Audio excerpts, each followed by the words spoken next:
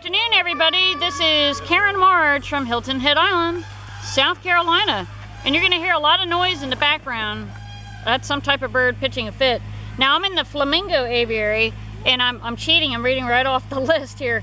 It says flamingos have 6 species and are characterized by the pink plumage, long legs, and necks.